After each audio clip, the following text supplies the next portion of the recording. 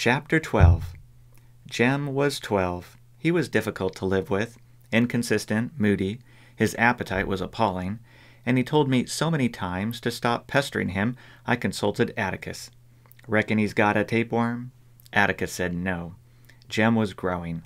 I must be patient with him and disturb him as little as possible. This change in Jem had come about in a matter of weeks. Mrs. Dubois was not cold in her grave. Jem had seemed grateful enough for my company when he went to read to her.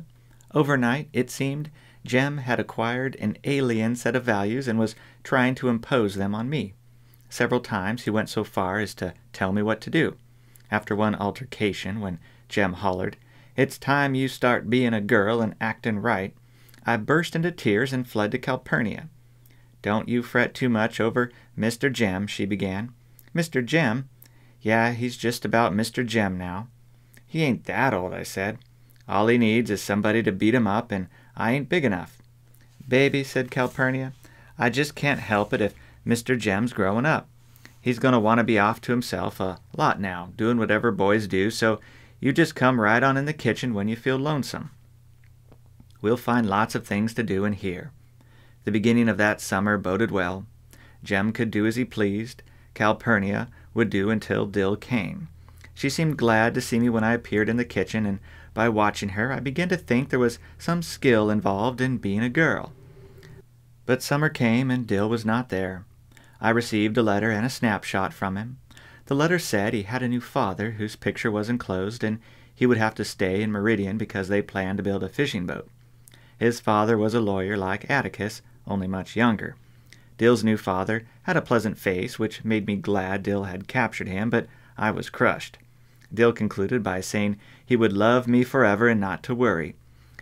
He would come get me and marry me as soon as he got enough money together, so please write.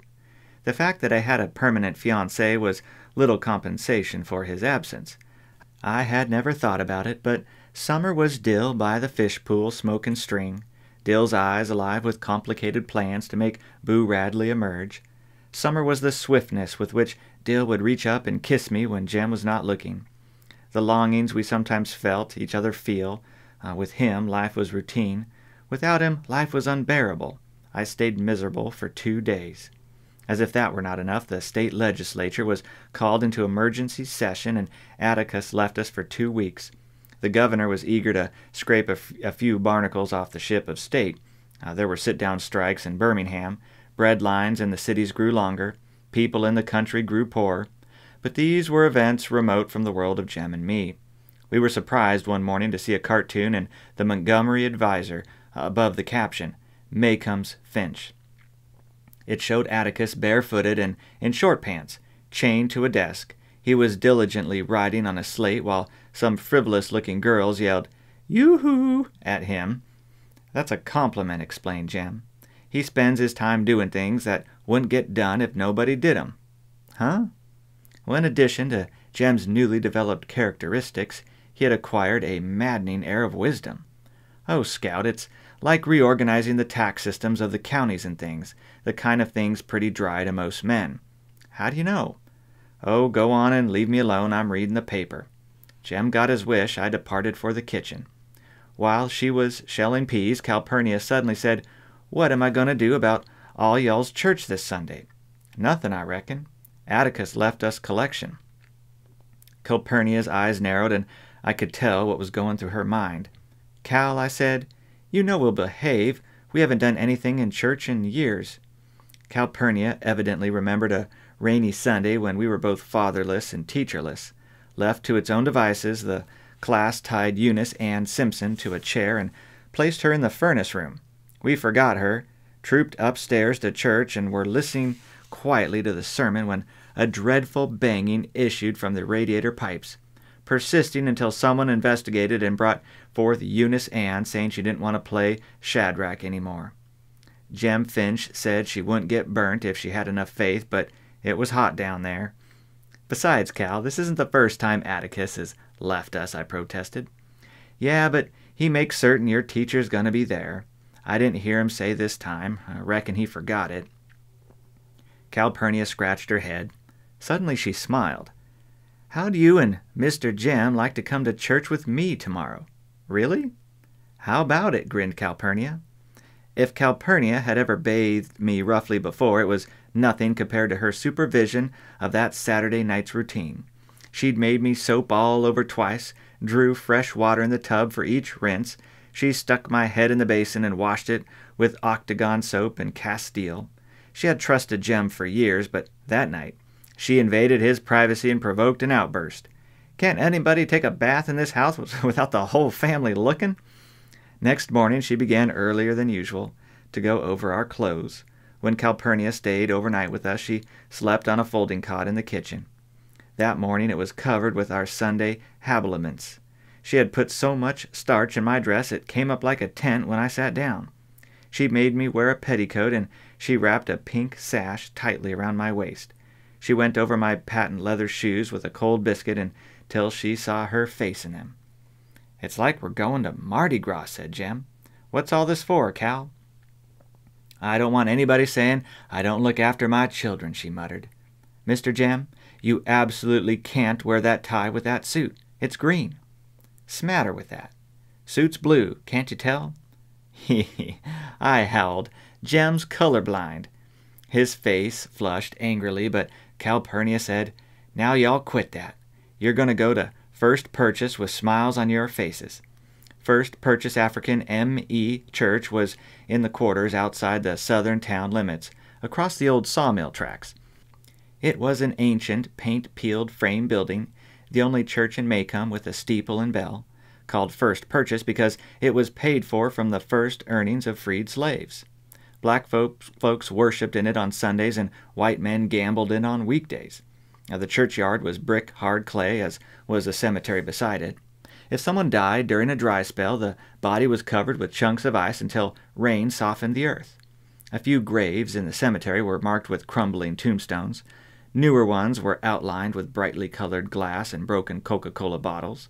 Lightning rods guarding some graves denoted dead who rested uneasily. Stumps of burned-out candles stood at the heads of infant graves. It was a happy cemetery.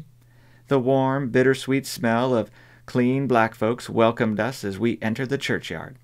Hearts of love, hairdressing mingled with asafoetida, snuff, Hoyt's cologne, Brown's mule peppermint, and lilac talcum. When they saw Jem and me with Calpurnia, the men stepped back and took off their hats. The women crossed their arms at their waists, weekday gestures of respectful attention.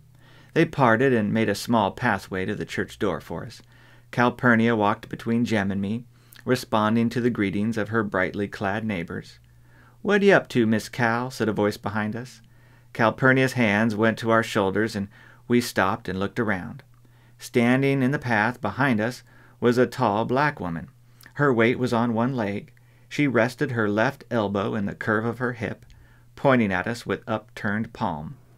She was bullet-headed with strange, almond-shaped eyes, straight nose, and an Indian bow mouth.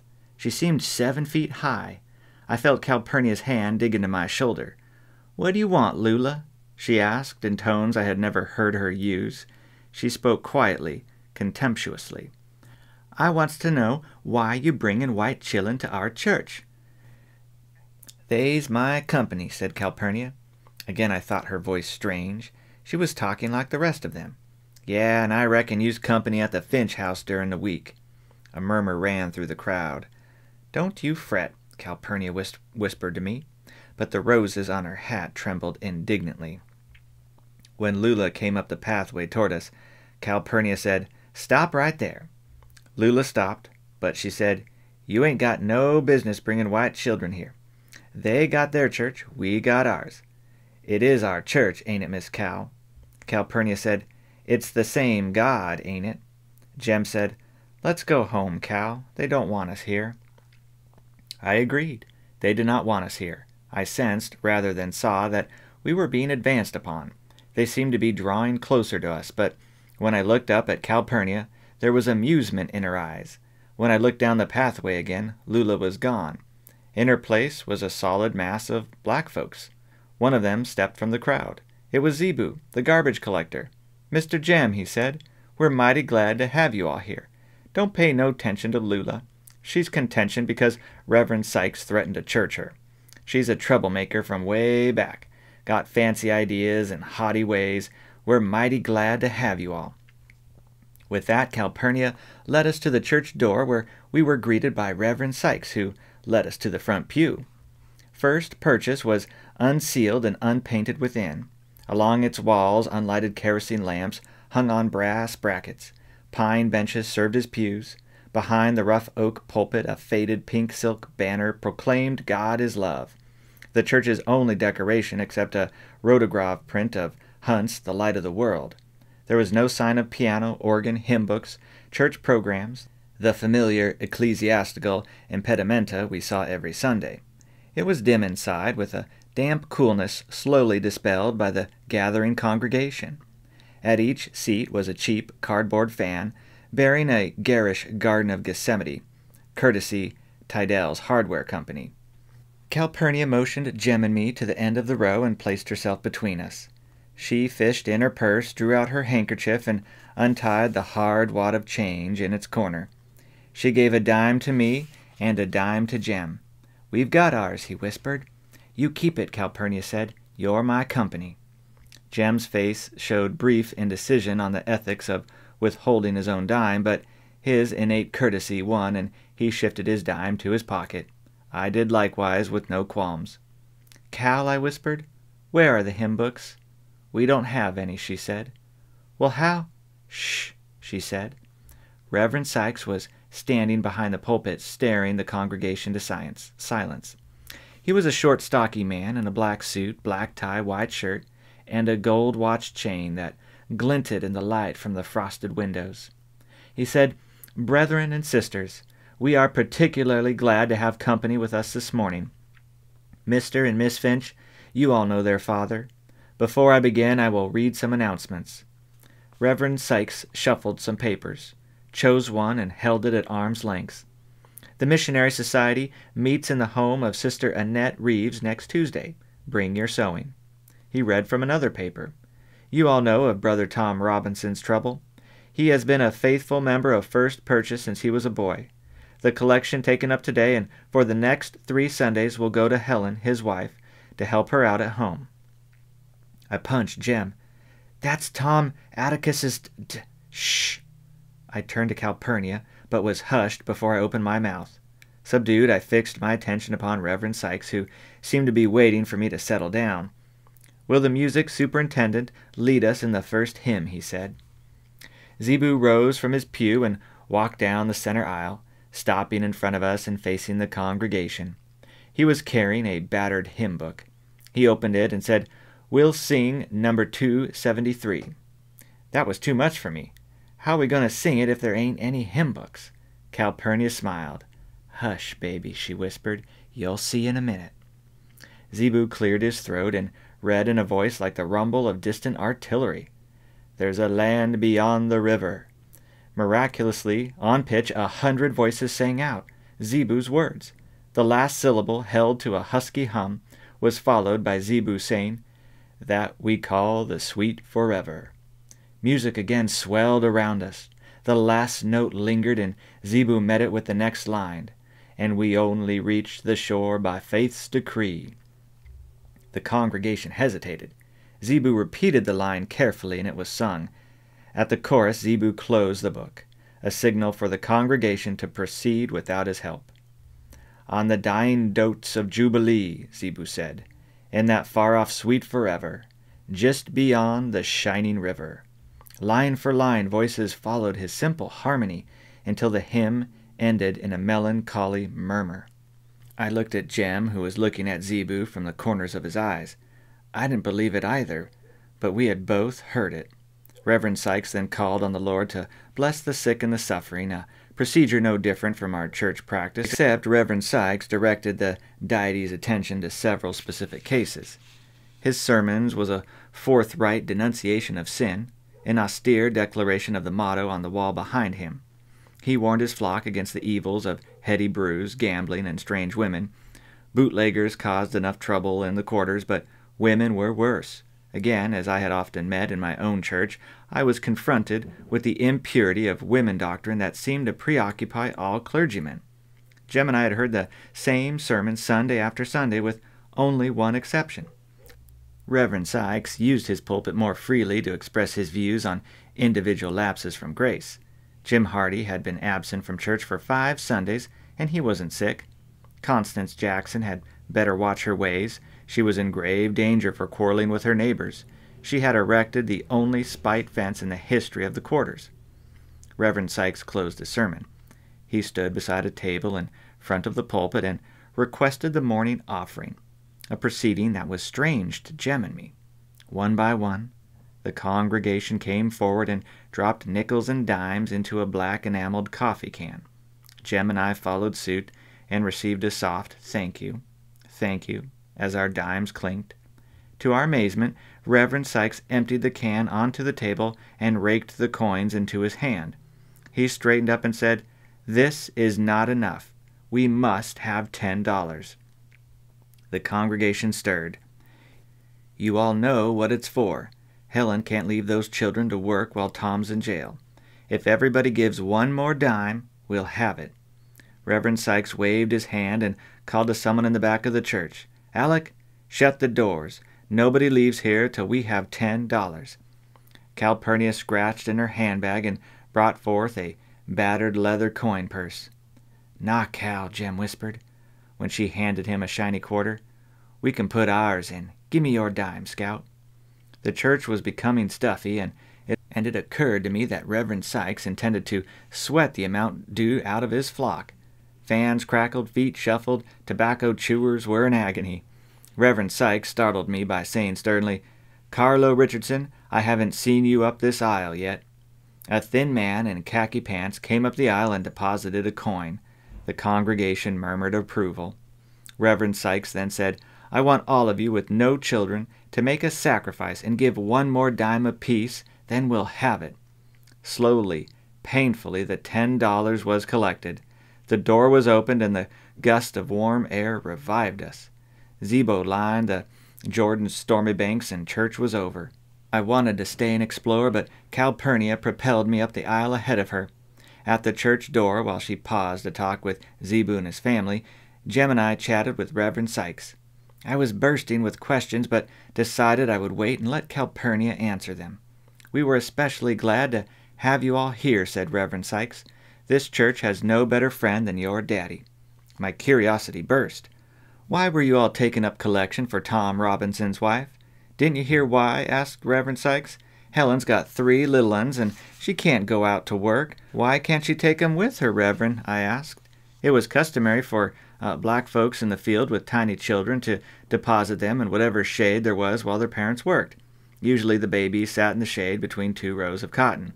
Those unable to sit were strapped papoose style on their mothers' backs or resided in extra cotton bags. Reverend Sykes hesitated. "To tell you the truth, Miss Jean Louise, Helen's finding it hard to get work these days. When it's picking time, I think Mr. Link Dees'll take her." "Why not, Reverend?" Before he could answer, I felt Calpurnia's hand on my shoulder. At its pressure, I said, "We thank you for letting us come." Jem echoed me, and we made our way homeward. "Cal, I know Tom Robinson's in jail, and he's done something awful, but why won't folks hire Helen?" I asked. Calpurnia, in her navy voile dress and tub of a hat, walked between Jem and me. "It's because of what folks say Tom's done," she said. "Folks aren't anxious to have anything to do with any of his family." "Just what did he do, Cal?" Calpurnia sighed. "Old Mr. Bob Ewell accused him of raping his girl and had him arrested and put in jail." "Mr. Ewell?" My memory stirred. "Does he have anything to do with those Ewells that come every day, the first day of school, and then go home?" "Why, Atticus said they were absolute trash. I never heard Atticus talk about folks the way he talked about the Ewells," he said. "Yeah, those are the ones. Well, if everybody in Maycomb knows what kind of folks they are, they'd be glad to hire Helen. What's rape, Cal?" "It's something you'll have to ask Mr. Finch about," she said.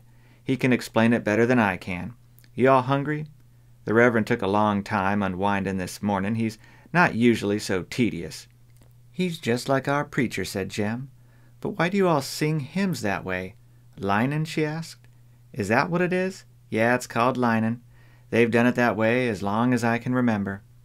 Jem said it looked like they could save the collection money for a year and get some hymn books. Calpurnia laughed. Wouldn't do any good, she said. They can't read. Can't read, I asked. All those folks? That's right, Calpurnia nodded. Can't but about 4 folks in first purchase read, and I'm one of 'em. Where do you go to school, Cal? Asked Jem. Nowhere. Let's see now. Who taught me my letters? It was Miss Maudie Atkinson's aunt, old Miss Buford. Are you that old? I'm older than Mr. Finch, even. Calpurnia grinned. Not sure how much, though. We started remembering one time, trying to figure out how old I was. I can remember back just a few years more than he can, so I'm not much older, when you take off the fact that men can't remember as well as women. What's your birthday, Cal?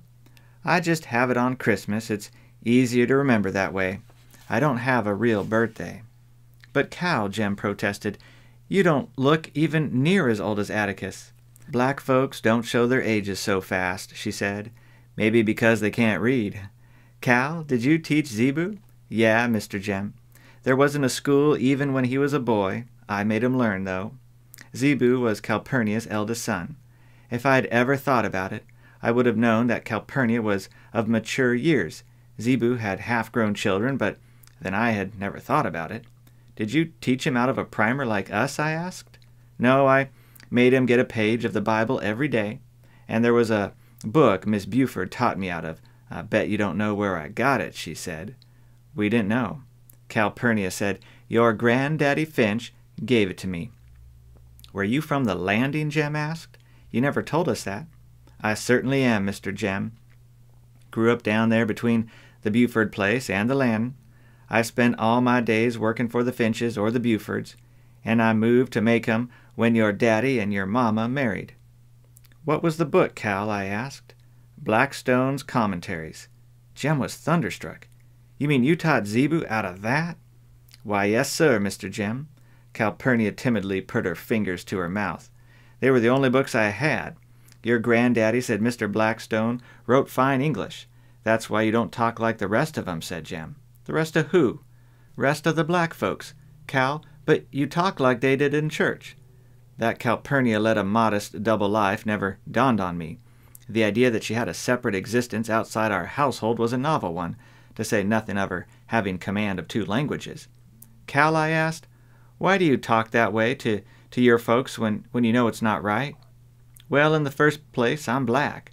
That doesn't mean you have to talk that way when you know better, said Jem.